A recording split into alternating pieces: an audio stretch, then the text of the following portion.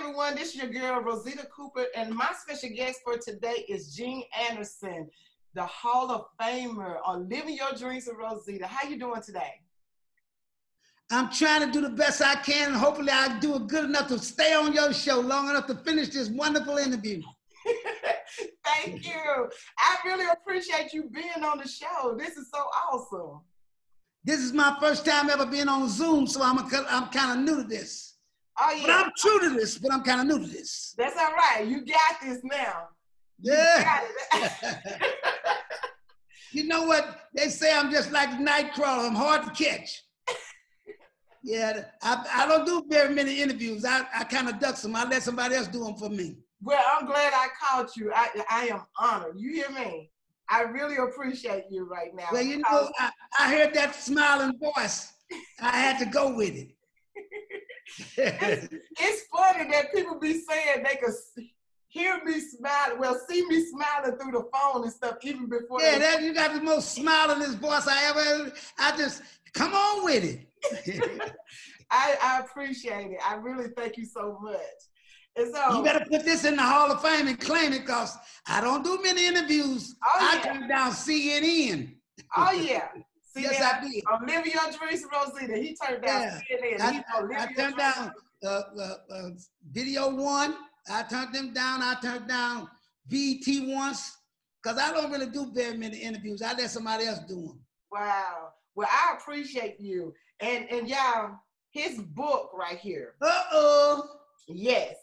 That's me. He is an author. The birth of hip-hop.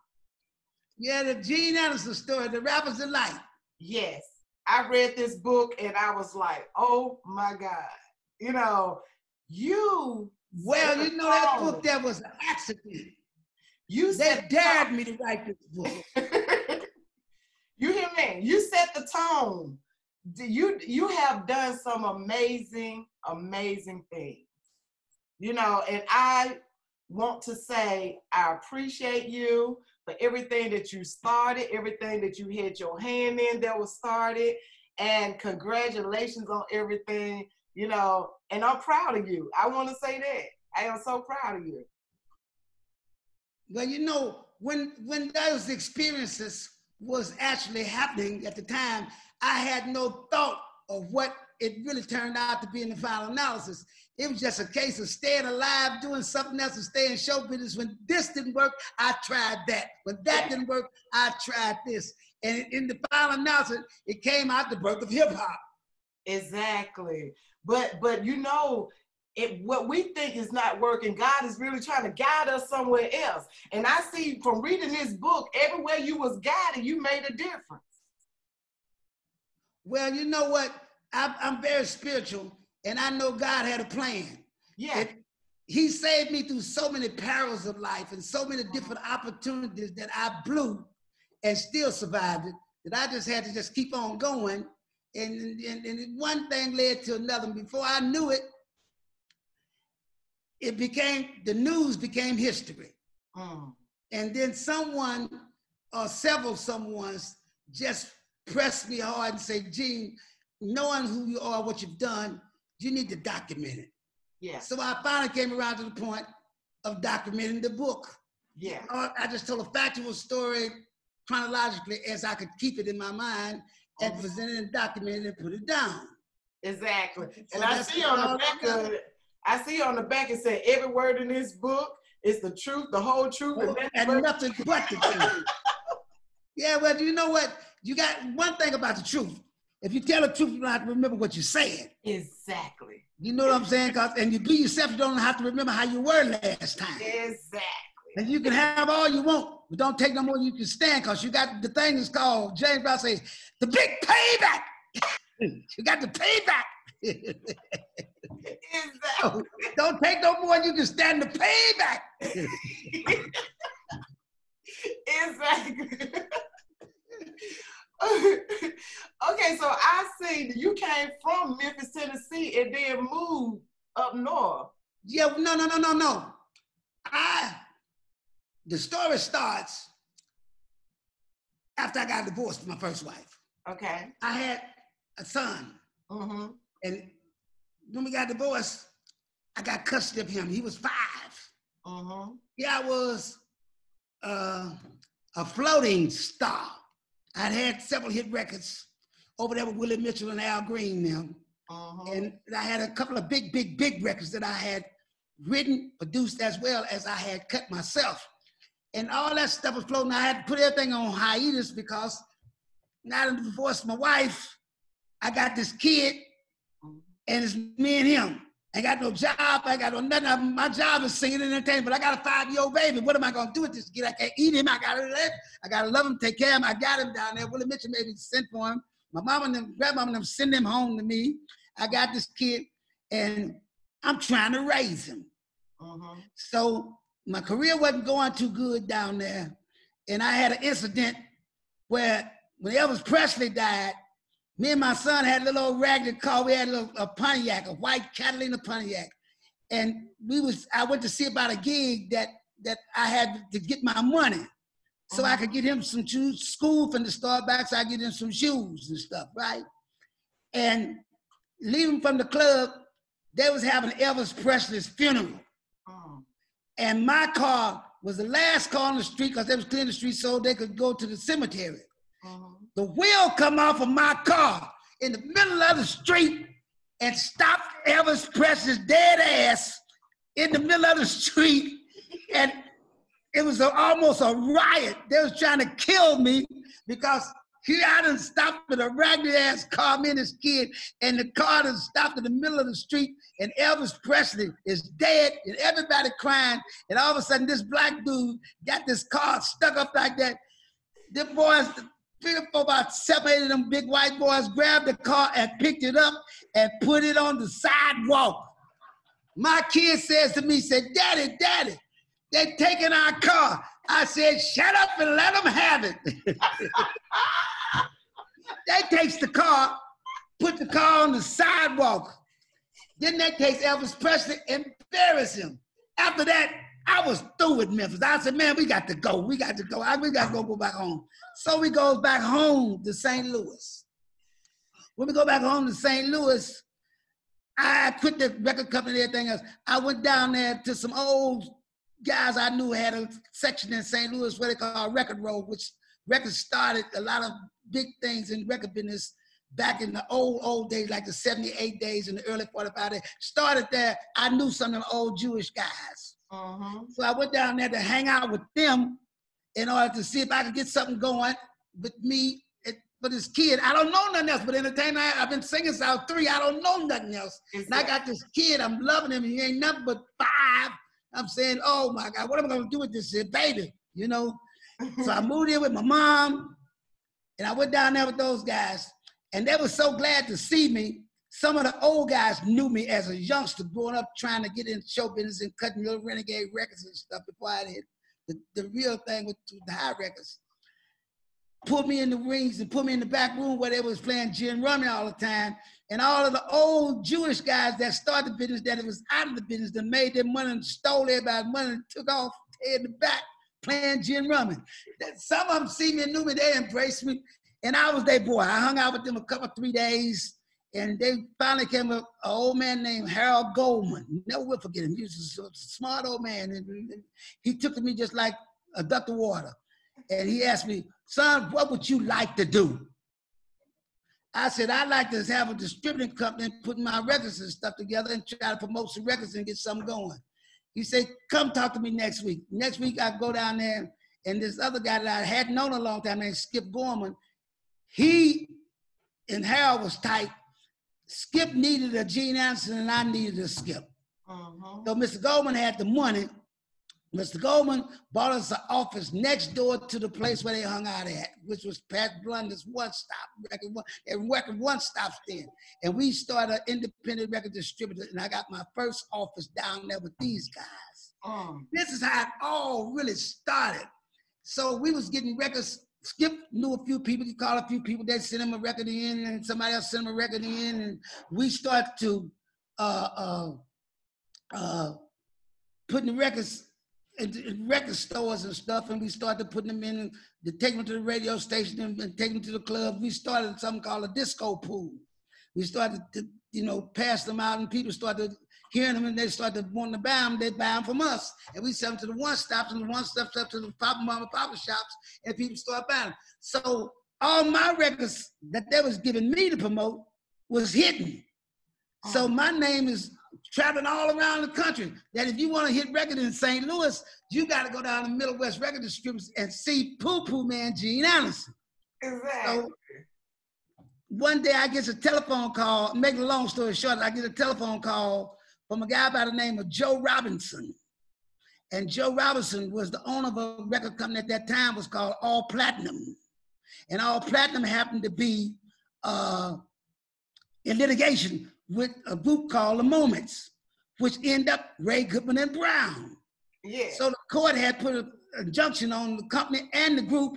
The group couldn't go out as The Moments no more, and the company couldn't go out no more as All Platinum.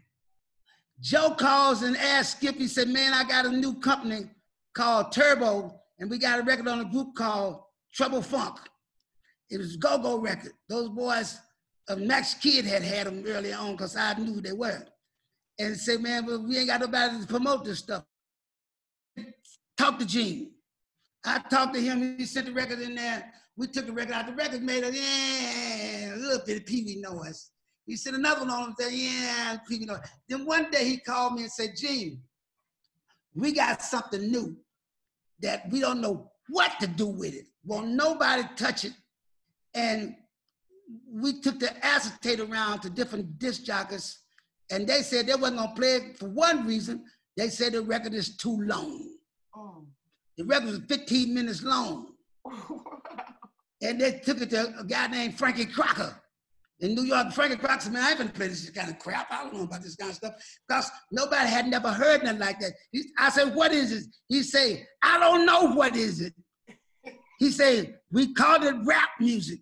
We don't know what it is, but that's what they're doing. I said, well, what's rapping? I don't even know what the word is. I never heard it before in life. So he said, I'm gonna send it to you overnight. He sent it overnight. Next day, I get the record. I push it's an acetate. It weighs about a ton. It's a steel plate with plastic on, with vinyl on it, and you play it 10 plays, it was dead. Mm-hmm. He sent me the acetate, and I played it. And it turned out, I said, wait a minute, this record sound like Sheet's Good Time.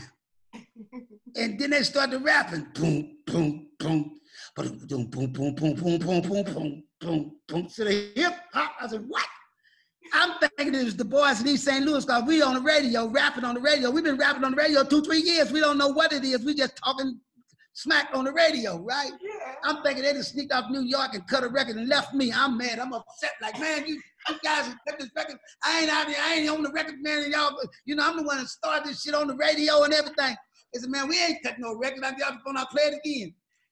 The next day, I looks in the mail. He sends me about 5 copies on vinyl, wrote with red pencil writing on a white label, no label, handwritten, says Rapper's Delight. I said, damn. Let me take it to the radio station and see what's happening. I took it to the radio station. I took it over to WSL because the other stations wasn't even talking to me too much because they wasn't too happy about my attitude. I always had an attitude that if you don't, somebody else will. I'm gonna do it anyway because I ain't geared to do with that. Exactly. I'm geared to do with. Exactly. You know what I'm saying? Plus, I got this kid 5 years old that I got to take care of. You know what I'm saying? I got to feed him. Exactly. I got to do something. You're going to make it happen by any means necessary. By any means necessary. So I took the record and got in my mama's car, rode straight up, because we done left our car in Memphis, because we done lost the wheel and everything else. The police trying to lock us up, the white boys is trying to hang us. The Ku Klux Klan trying to hang us. And Elvis Presley's ghost is trying to get us from stopping his funeral. So I'm out of there. So I go to the radio station, and Gates, I go to see Jim Gates, and WESL, Jim Gates said, hey man, an old man named Dave Clark brought me bought a record for me from Joe in a package. I ain't never opened it before. I said, well, this is the same record. he said, well, come on in the studio. He put it on there in the studio and he played it. He said, man, this is a smash. He said, but it's too long. I said, I don't care about being too long. I ain't got nothing else. This kid got to eat. Somebody got to play these records, man. So he played it. As soon as he played it, the telephone lit up. Boom! All hell broke loose.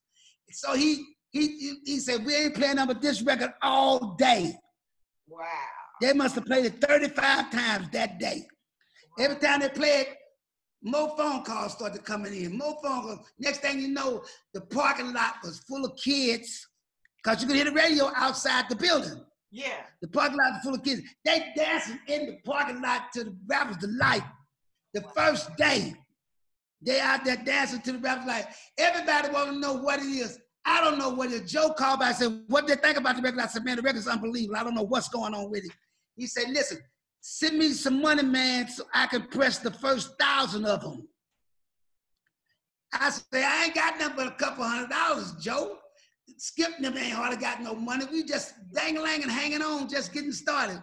We hustle up about $1,500 or so and sent it to Joe overnight. Joe sent us our first 1,000 records. Then they came back. It wasn't a white label. It was a red label. Wrote in pencil. Says the Sugar. They didn't have the name for the group. Say the Sugar Hill Gang, the Rappers Delight.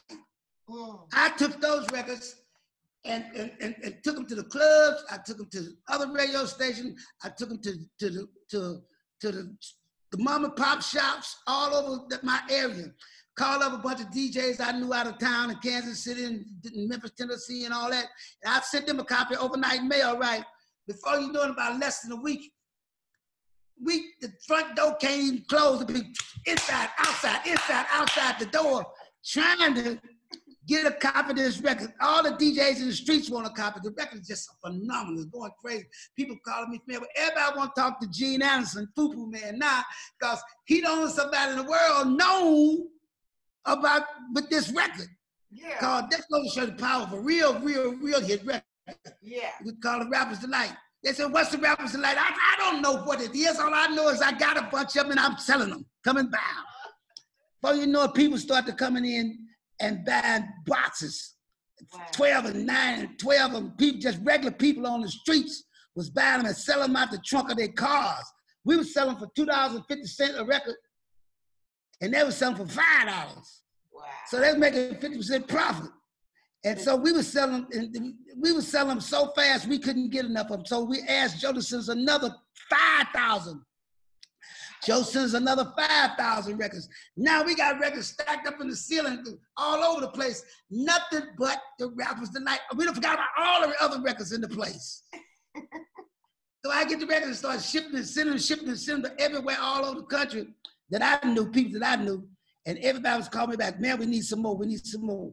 I went down to Memphis, down to Boss Ugly Bob's. That's his record distributor. Brother had a little distributor called Boss Ugly. He flew around and made so much money, he didn't sell nothing else but that. He didn't care nothing about nothing else but that. The record was such a phenomenon. Now, everybody in the country is trying to call me because I'm the dude that got it started. And they knew that because everybody thought the record was not gonna make it because at one point, it was 15 minutes long. It was too long. Yeah. So I had Joe to cut the record in half so I could put it on the jukeboxes and make a 45 out of it. So one half was 7 minutes, the other was 7 minutes on the front side and the back side of the 45. Now I got a jukebox record. Nice. So I'm running like a dog with that record. Before you know it, everybody in the United States is calling me, want me to work that record. Then Joe called me again and said, man, I got another record. It's by a group called Sequence. The record's called Gonna Funk You Right On Up. I said, well, send it to me. He sent it to me. I broke it the same way. Then he said, I got another group called Grandmaster Flash and the Furious Five. The record called, I think, was Freedom. I said, send that. I broke that record. Then he brought me some more stuff. Next thing I know, other record companies started to call me. And then next thing I knew, I heard from a big record company, I think it was Brunswick, sent me a record called Skate, Bounce, Rock, Roll by Von Mason and crew. You know, skate, rock, Oh, yeah. So I breaks that record. Next thing I know, I get another record, 3 or 4 or 5 records down the track. I get a record called A Message. It's like a jungle sometimes. It makes you wonder what you keep from going under. Hey. I take that record, I bust that. It's a whole story about that in the book. Wow. I broke that record. I broke Planet Rock. I broke Curtis Blow, Christmas Rap, Basketball. I broke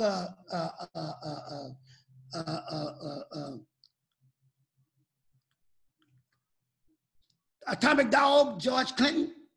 I broke that record. Before you know it, all the big hit records that was of that era, they would send them to me first because there was a tester to find out what the records do in the good. Wow. You know, so it just grew and it grew and it grew. And there was so many episodes in between each record that happened, and certain people that you got affiliated with that really didn't belong in the record business, that really the record business was just too dynamic for them, and they had to really they got problems in their lifestyle because it was too fast of a lane for those that really was rookies about entertainment that wanted to be a part of that. So I got a whole street team. I created a street team because they didn't have no such animal then. I got a bunch of youngsters that was cool with me that had nerve to go in them clubs. Them records was getting in them clubs free. If you got some records for the DJ, you can get in the club free. You ain't got to pay that $5, $2.50, $7, $12 to get in. You just say, man, I got a brand new record. Poo-poo send me with a new record. That's all that's. Now I got 15, 20 people working for me, going to the stores, going to the clubs every night. And my records is selling like a dog. So, you know, it goes on and on and on and on. But all of that in this real chronological order is in the book. Yeah. The book it explained a whole lot of things that in between records, there was individuals and circumstances. Matter of fact, as I look back at it, I'm amazed. Personally, I'm amazed how I used to take a record to a radio station and the guys would tell me, man, we're not gonna play this record because we played the last one. That was the last rap record we're gonna ever play. I said, man, you got to play the record. He said, why? I said, cause I gotta feed this kid. I ain't got nothing else but these rap records.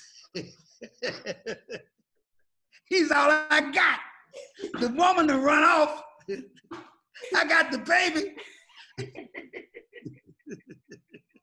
I like the story on how you basically got them to start a distribution company.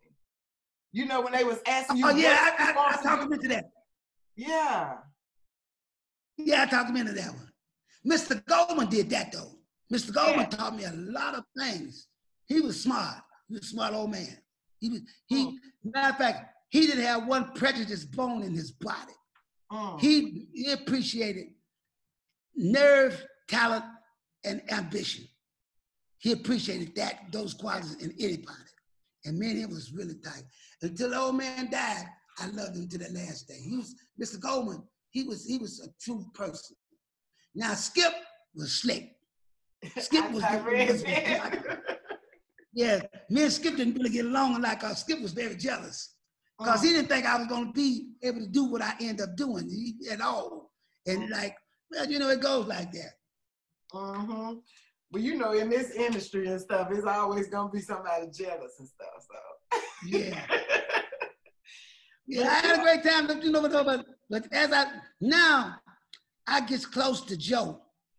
Joe showed me things. Joe showed me things that I never would have known in life. But one thing, Joe was a genius, but Joe was a gangster. Joe was he's with the real mob. He's a big number player in New York City long before he came into the record business. And Joe was tight with some of the big boys from New York. And Joe was tough.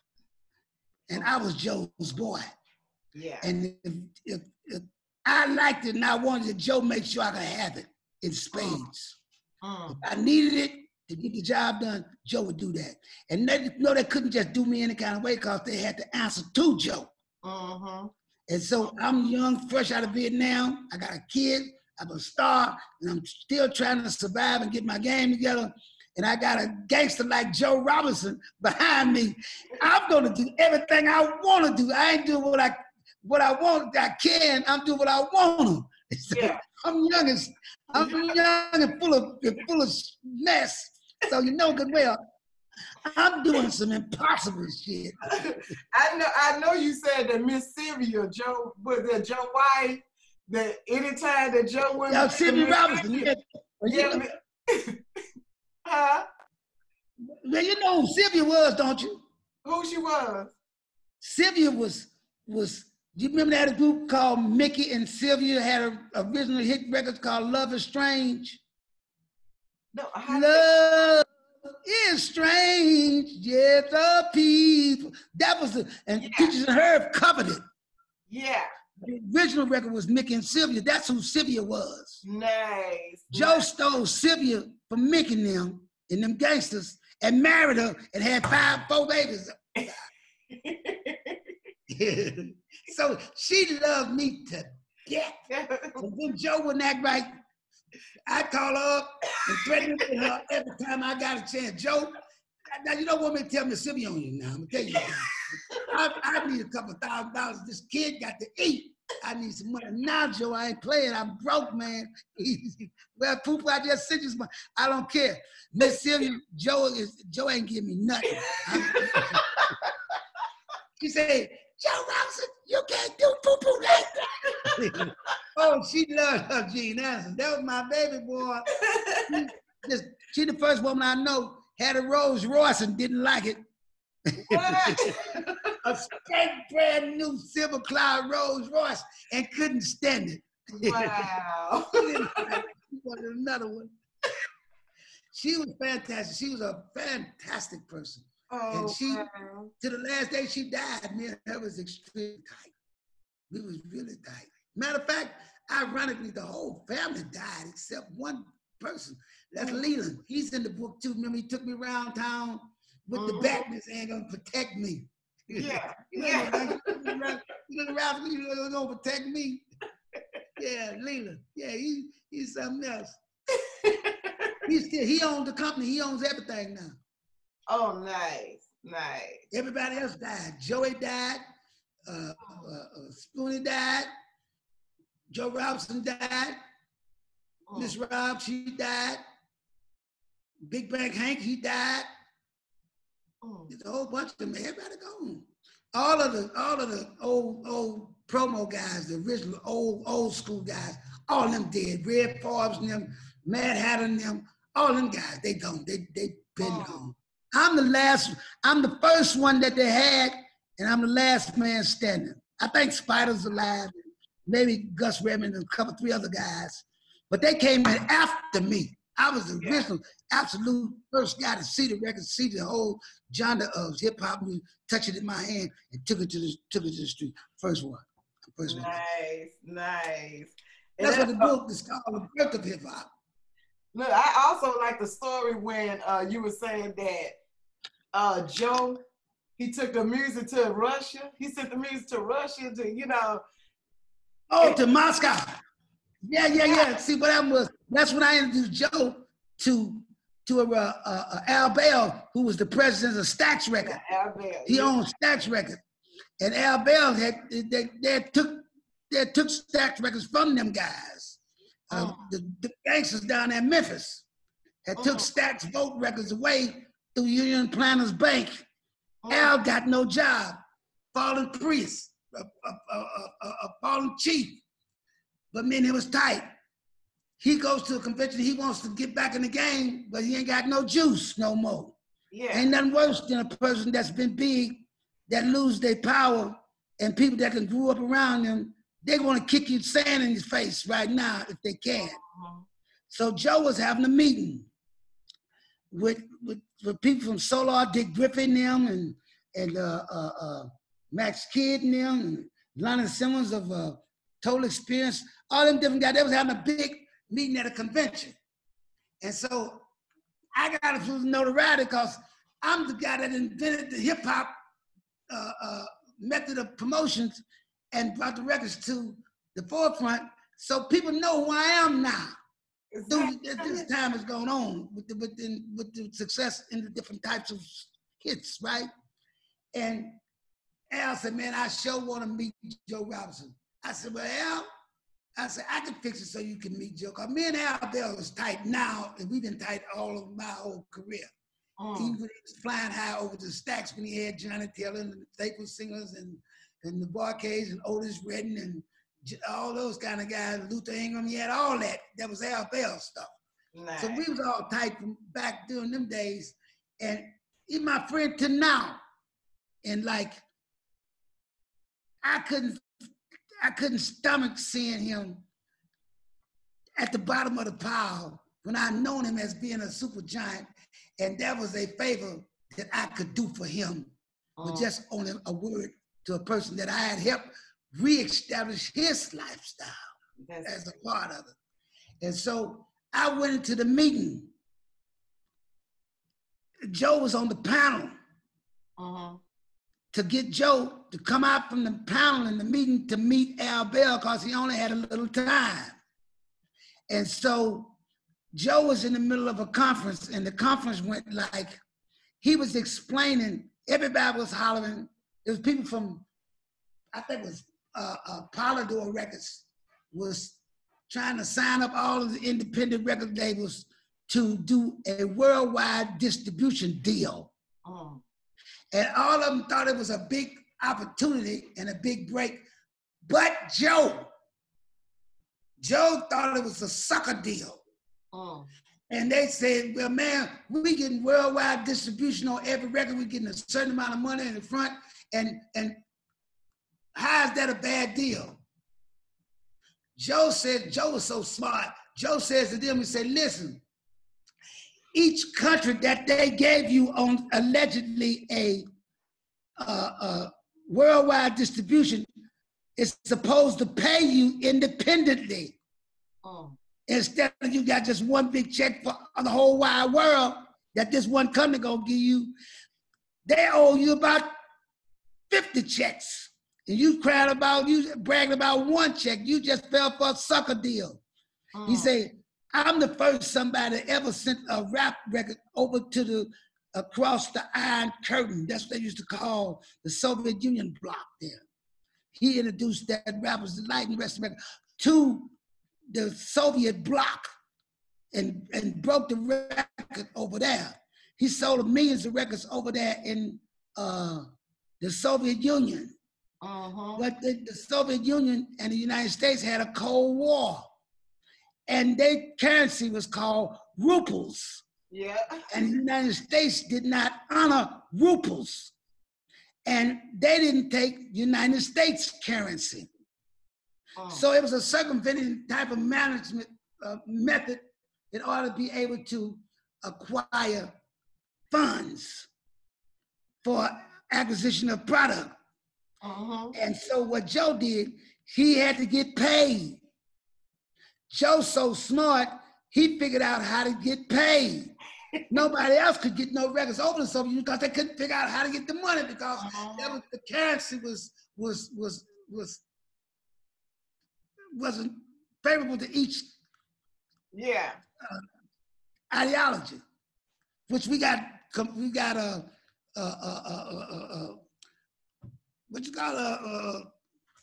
they got rubles.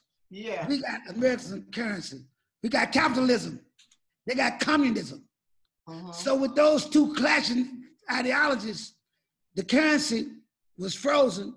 The communication, there was a boycott against one another.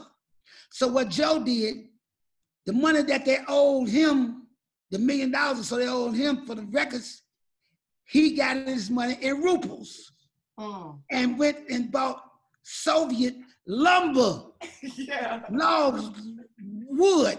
He bought $1 million worth of Soviet wood and sold the Soviet wood to Canada.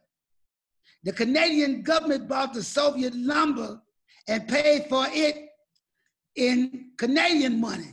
He took the Canadian money, transferred it over to American money, and went home with the money in the bag. Joe tricked the world. That was a genius. Joe Robinson was not to be played with. He was smart. And he taught me everything that he wanted me to know. He used to sit me down and talk to me word by word, situation by situation, so I could understand how the game's supposed to go. Nice. So basically, they looked at you like a son. Oh, he loved me closer than a son. Yeah. Listen, me and Joe was cool till he died. Yeah. We did a lot of big things, but see, I had a lot of nerve. I was young and I was desperate, and plus I was Joe's boy. I couldn't do no wrong, and I wasn't scared of shit.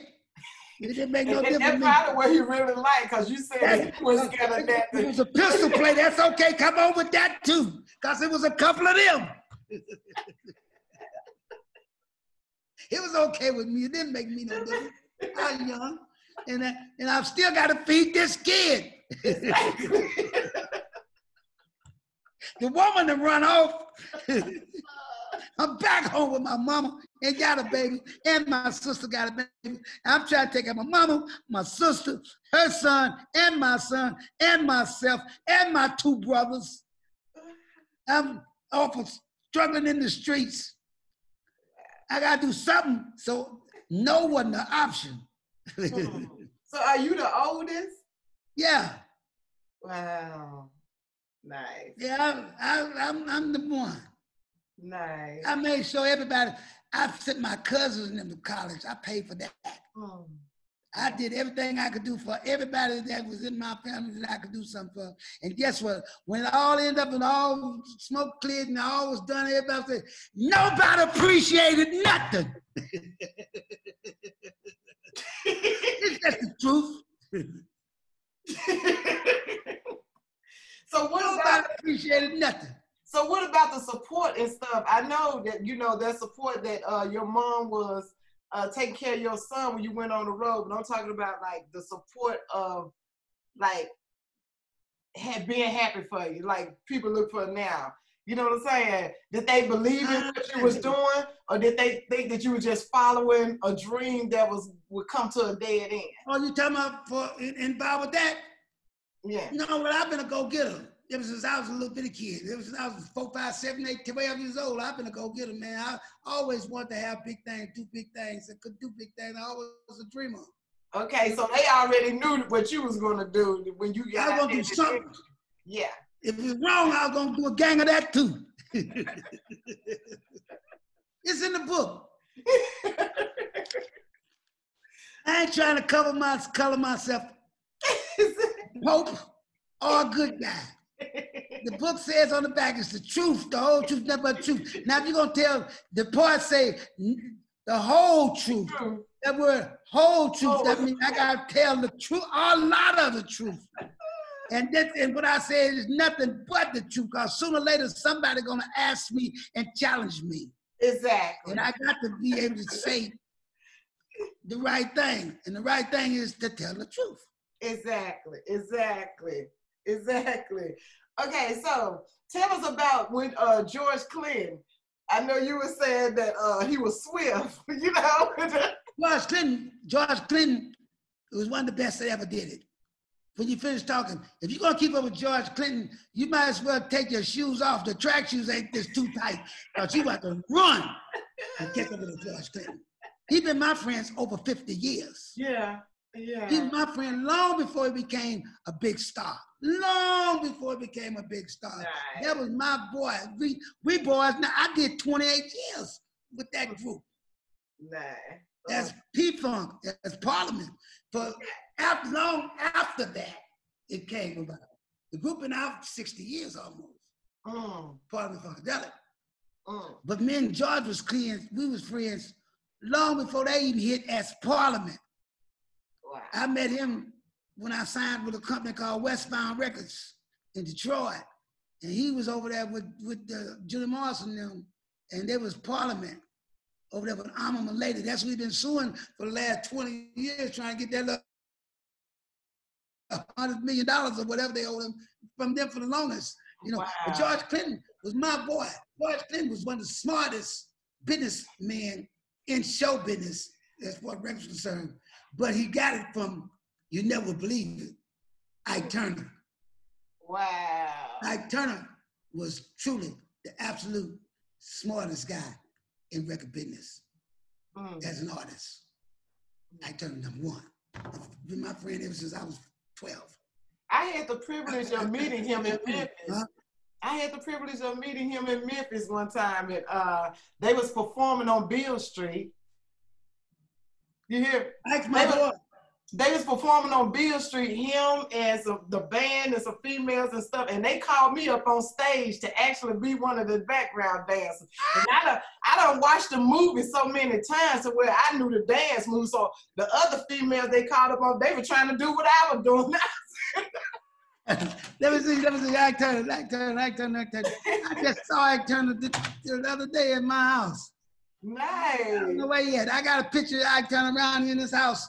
I got it all over the place. I got pictures of Ike, but I have one special picture that I had of Ike Turner.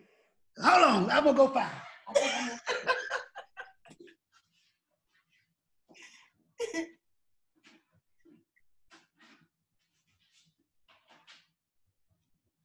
Come on, Ike, where you at? Don't go hide on me now. Come on, Ike, where you at? Now this is Living Your Dreams with Rosita. I'm loving this. The birth of hip hop. Mr. Gene Anderson. Poo Poo Man.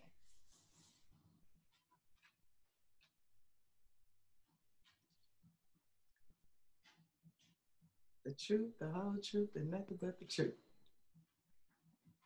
Yeah, this is a good book right here. So y'all make sure that y'all go out and read this book. You will learn a lot about how things got started in this industry, the hip hop, the rap, how the rap really got out there. You know, it's so much information in this book. And yeah, I'm gonna read it again. Yes.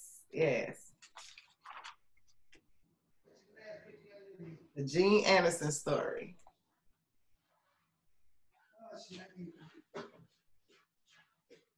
I can't find him. You can't. I can't find him. He on the wall, but I had a special picture of me, and I just saw it last night. Wow. Yeah, that was my boy Ike Turner. That was doggone. I can't find Ike. Where you at? Look, well, while you up, you can give us a tour then of the pictures. And okay, we can do that. Yes. All right, here you go. That's some of them. That's me and Rick James there. Nice. That's us there. That's me and Rick James. We in jail.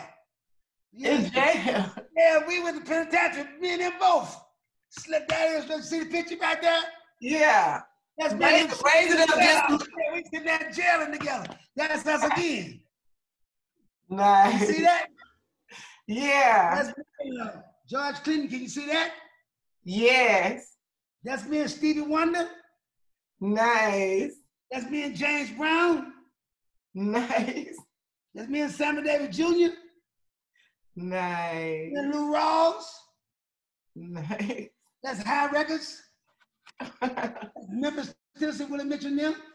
That's me and Rick James again. Me and Dick Clark. Raise it up, son. Can you see it? Yes.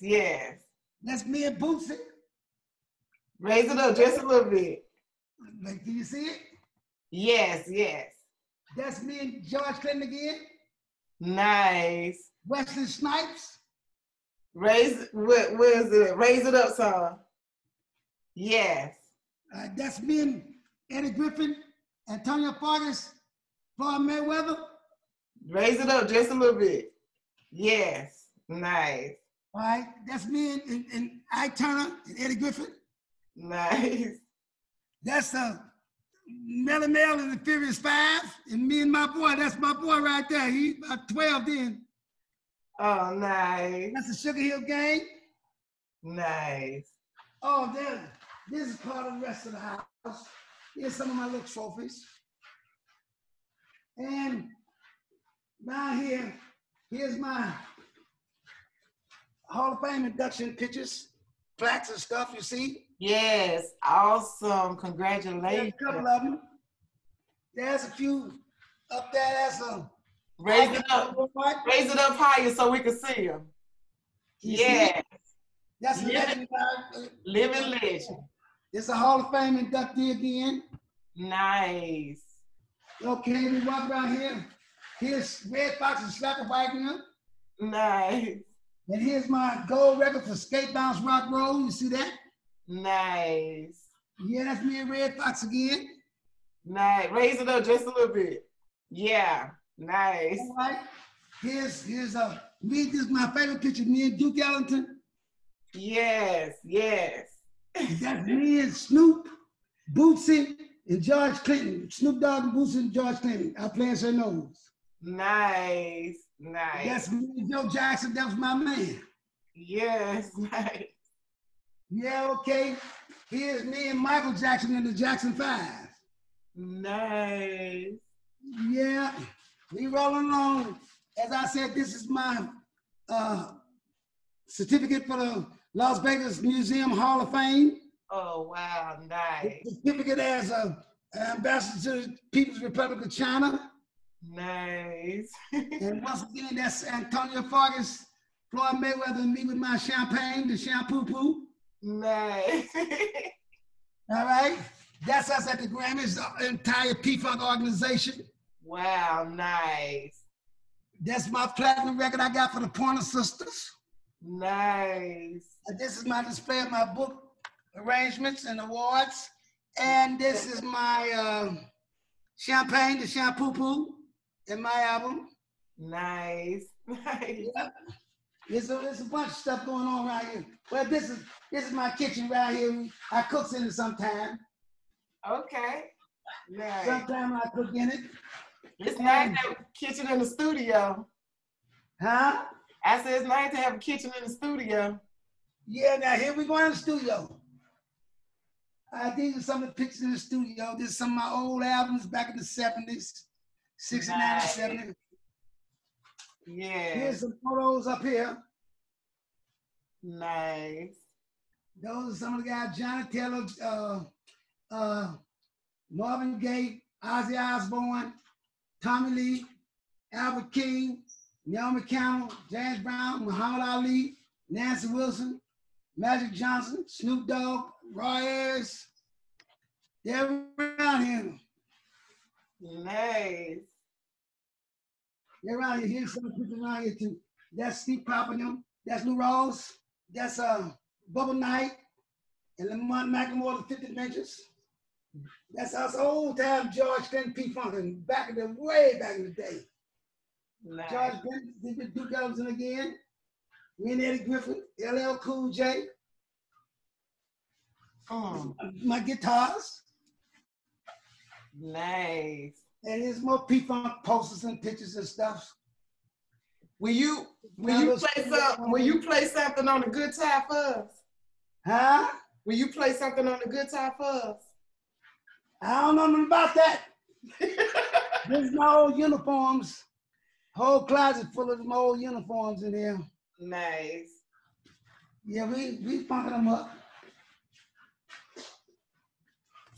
This. I'm gonna take you outside. Okay. Take you outside. Can you see? Mm-hmm. Okay, let me take you outside. Let me see. Okay. Here we go. These are my flowers. I'm trying to make them grow. You see it? You can hardly see them. They're dying on me, but the heat is killing them. But here's my flowers. You see them? They're growing in the ground, little bitty ones. Yeah. I just planted them. Nice. This is my orange tree. It ain't got no oranges, but it's staying alive. These are my flowers. See, they're trying to grow. Yeah. They're trying their best to grow. Yep. Yeah, my little barbecue pit. I just barbecued this morning. I had barbecue hamburgers. Nice. Yeah, I'm still out here. Matter of fact, since I'm out here, I might as well stay out here. Okay, can you see me? Yes, I can see you. I'm still here. Yes. But I'm at home, though. This is home. Yes. Thank you for sharing all that with us. Oh my God, that is so awesome. I am so Well, honored. you know what? The lady with a smiling voice like you, I can't do nothing but say yes to Queen Latifah. So I just told you the best I could. What happened? Some grief. But what you can do though, Yeah. you can tell all of your viewing audiences that they can find my book. Just go to this link, theGeneAndersonStory.com. The book is called The Birth of Hip Hop. But you just go on theGeneAndersonStory.com and you can find it on Barnes and Noble, and you can find it on Amazon. But what has happened though, my friend Darius McCrary, the actor that's in Family Matters, you remember Darius McCrary? Yeah. Yeah, he's my executive producer. Okay. He is gonna be producing. We're in the midst of negotiation right now. Their turn is in mine. Documentary on this book, Nice. The Birth of Hip Hop, and we're gonna shoot a full-length motion picture. We already had an agreement on shooting a full-length motion picture. They got the money allocated and everything else. They're just trying to get the paperwork proper for a full release on The Birth of Hip Hop. So it's gonna be a lot of, we're gonna shoot some in Atlanta, we're gonna shoot some in St. Louis, we're gonna shoot some in Memphis, we're gonna shoot some out here in Hollywood, we're gonna shoot some out here in Las Vegas where I'm at. So and you're gonna, who so knows, you might gonna be coming to your town. Exactly. So you're gonna shoot this part right here, since you said that you turned down CNN, BET, and it happened, didn't it? And you gonna live in your dreams in Rosita. So you get Queen Latifah to play me. Hey, baby, let me tell you something. Anybody forget you had Alzheimer's? Them pretty years, they can't do the one thing. Hurry up and try to get you in the pictures. Well, I'll tell you, this has been a great interview because, to be truthful, like I say, I don't like to do too many interviews because, as George Clinton say, keep the mystique going, poo-poo. Keep the mystique going. Exactly. Exactly. But you know, this right here, I like I said, I am so honored. I am so honored, you know, that you are doing this on my show, you know, and sharing your experience and stuff, you know, the different things and stuff, because people need to hear the story, you know, and I can't wait. I can't wait to be in the movie. Well, it's certainly coming. They got enough money for me to pay for this little ragged ass house, so I'm gonna take the money and run. I'm gonna take the money and run. You ain't running this. Yeah, I'm gonna take the money and run, man. I say, yeah. Whatever they talking about, I want to hear it. Come on with it. Just like I told them, if you got any of the money in your pocket right now, can you give me some of it? Just let me know your good faith. A deposit. What you say, I ain't turning down nothing but the and I ain't turning that down. I pulled it up. It's an up call. What you say, give you a deposit so they can show good faith. Yeah. Whatever you got, just shake them up. It ain't gotta be all the money, because if you got all the money, you're gonna pay me in your pocket, it ain't enough no way. Just give me some good faith money and let me know you mean it. That's all I need. Drop it down. Drop it down, big mama, make it low. Well, you know one thing for sure, I'm very happy if I could be able to be some inspiration to anybody for what their desires, their dreams are. Because my dreams have been told to me consistently is impossible to achieve. And so I never looked at it as a task to be proven, because I just looked at it as it's a way of life. Yeah. Life goes up, goes down, goes good, goes bad, goes with it, goes without it. And if you got an ultimatum, if it don't do this, I'm gonna have to do that, you are not gonna make it in this business. So it's an adjustable business. You gotta adjust to something else, adjust to something else, and before you know, you look back on what's transpired in your life, and hopefully you got something accomplished that was advantageous to you and somebody else. That's right. You know, I got three things I depend on. First thing I depend on is Jesus. Second thing I depend on is my mother with that my mama gave me, my folks gave me with integrity. The third thing I gave you is don't believe your lying eyes about everything you see. Exactly. You know what I'm saying? All good things, all closed eyes ain't asleep, and all good things don't have to belong to you. Exactly. You know what I'm saying? Exactly. And like, hey, I had a lot of influences in life. I had great people that somewhere through my lifestyle God gave to me that was very notable people. Like I had that I've been tight with that told me a lot of things that gave me inspiration and insight on being a, a, a maximum dreamer. And I pray for God to give me more questions because with the questions, I'm inquisitive enough to find the answer. Just give me some fresh questions. You know what I'm saying? And I found a lot of people ask me, say, what do you tell youngsters that wants to be in show business? That's a frequent question to all entertainers of any notoriety that a person that interview asks them. And the first thing I tell them is let your parents raise you. The first thing I tell them, let your parents raise you. If they're the kind of people. Everybody ain't like that, but basically, let your parents raise you because they had you and they raised you the best that they want you to be. You get something out of that. Get something out of that that makes some kind of decency. Because the first thing is your principles that you'll have in your life that you get from your upbringing or your environment. That's right.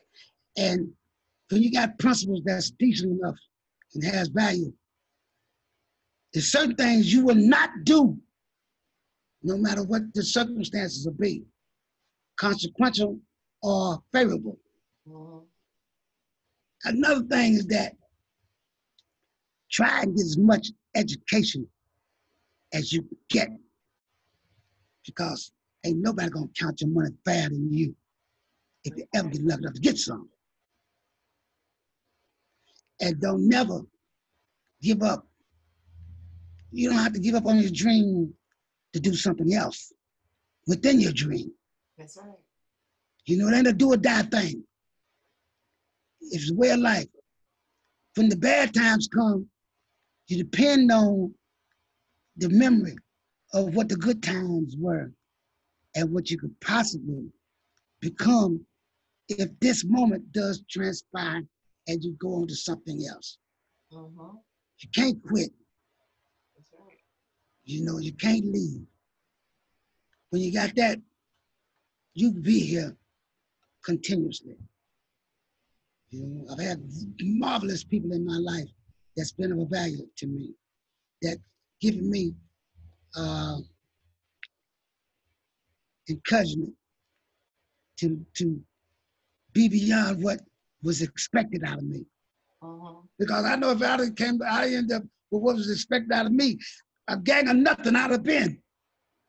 Because they didn't expect nothing to happen decent or crazy that makes some sense with me coming up because I was an innovator. I did things that they had never seen before, heard of before, never thought about before, that was taboo as a Black person. Shouldn't even be thinking like that, they used to say. But I never would take that as going to be my typical. No. You know, don't mean because you believe it, you got to be right. But you got to believe in something or fall for anything. That's exactly what my dad used to say. Well, your dad didn't lie. You got to stand for something or fall for anything. Yeah. And you know what? If you never got all that you look for in life, you got more than you deserve because when nothing promised you, you know what I'm saying? But death in the end. Yeah. It's between the destination. That's the destination. But somewhere between the beginning and the destination is the journey. Let the journey be somewhere within what you desire and require. And if you got any motivation and any respect for yourself, you want something to happen between that journey that makes you last past your life. My grandpa used to say that your credibility lasts past your life. After you're gone, that still has power and weight, but you got to make yourself creditable. And I always wanted to be somebody. Look at it, boy, 3, 4, 5 years old. I always wanted to be somebody. I was talking to my son the other day. He's down in Atlanta too. My oldest son. I was saying, you know what? He said, Daddy, you ain't never did nothing else. I said, yeah, I ain't never wanted to do nothing else. I ain't never wanted to do nothing else. I never had any dreams of doing nothing else but what I end up doing. You know I'd what? like to have been better. I hope for the rewards to have been more abundant, but for whatever the rewards was that I was consistently doing what I always felt I was born to do. Yeah. Me too. I knew I wanted to be a radio host. I knew I wanted to be a performer. I was the little girl that put on my mama heels and put books on my head and walk, teach myself how to walk. And now I model, I act, I sing, I write movies. That's what I wanted to do. As a kid, I'm doing everything I wanted to do. And got more to go. Plenty more. You know how many years? You got plenty more to do. Plenty more to do. Plenty. A lot going on out here, girl. I ain't even scratched the surface yet. You know what? You got to come on. Let me tell you something. I have been in positions where my integrity had more influence than my situation presented. You know, I've been at the bottom of the pile and still was the best that they had in that area. I've been on what they call the top, and I knew that I was the best they had there. I mean, I got the rewards of those levels, but I got a chance to play. Exactly. And a chance to survive. You know, one thing I can say, I was with Red Fox for years, and I remember I met Ed McMahon. Ed McMahon had a show called, what was the show was called? Star Search. Yeah. And he came to our show one day. I was playing at the Hacienda here in Las Vegas showroom. Right? I was co-starring the show with Red Fox. I played there for 7 years, right?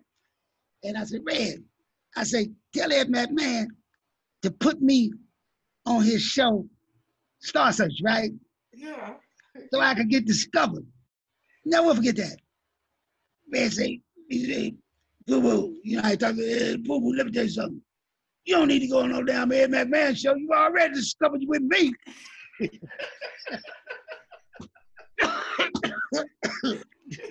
That was Red Fox. Wait, you don't need to go on no damn Ed McMahon show. You already discovered you with me. So sometimes you never know. You already might have what you're looking for. Exactly, right in front of you. Exactly. You don't need to go on no Ed McMahon show. You already discovered you with me. Ain't I somebody? Red Fox. I know that was hilarious having him as a friend. I know. I mean, listen, but Red Fox is in a long list of people that I've had, that God has given me the opportunity to befriend, that liked me enough to spend enough time with me to really just sock my head up against the wall so I can learn something and know something and get something out of their presence. You know, I got a list of people that you would never believe that in life has had so much influence on me as a commodity that was worthy to pass on some of the wisdom and some of the motivation that they gave me. You know, like I'm honored to have you, you know, around me. Oh, you my girl, you all right with me, Queen Latifah? Listen, you know what? The first big celebrity I ever met that I recall that had an influence. I met a bunch of them, but from a child on, there was a guy by the name of Noble Sisler. I just graduated from high school, and I went to Chicago to see 100 Years of Negro Progress exhibition.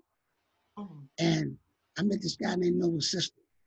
And Noble Sisler, he had a partner named Huey Blake. And Huey Blake and Noble Sisler wrote a song called I'm Just Wild About Harris in the 20s. It was in a motion picture with James Cagney. And it was also a rally song for Harry S. Truman's inauguration.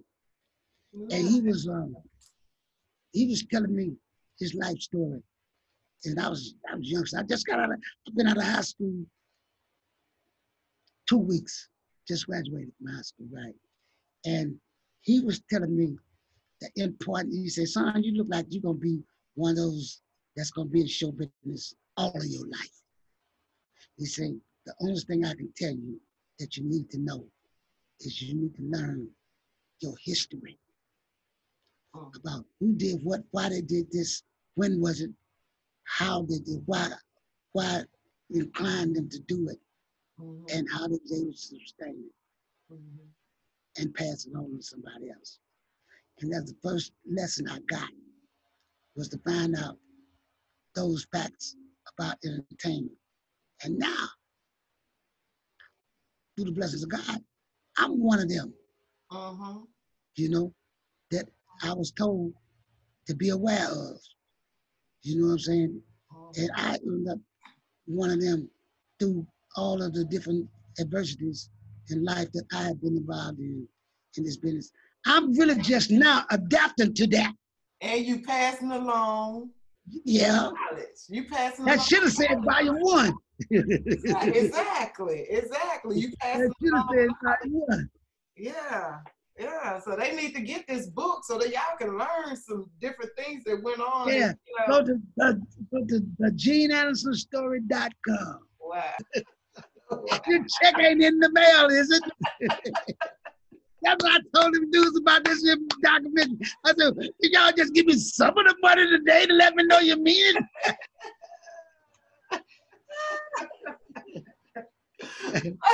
Yeah, I had a wonderful time in the program. Oh, wow. I tell you, I had a wonderful time. I'm so glad to got a chance to talk with you. Tell Blueprint I said, we're going to make great music. That's my boy. Yeah. Give him all the accolades that we can get down there with you. He's a good person and smart. Yeah, he really is. Very talented. Yes. We're going to cut some great music too. Yes, y'all got some good songs and stuff. I done heard a few of them. This is nice. Oh yeah, we hitting them. We hitting them. I put him in. He wants to ride that funk beat, so I got plenty of that. Yeah. I got plenty of that. You say, if you want some of this funk, I've got it. Yeah.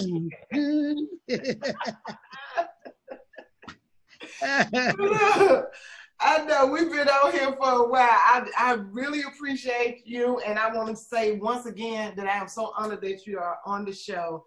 Thank you so much. And you might have to add this show in segments, part 1 and part 5. Part 1 through 5. Exactly. All right, as I was saying in real time, I had a wonderful time. I've been on,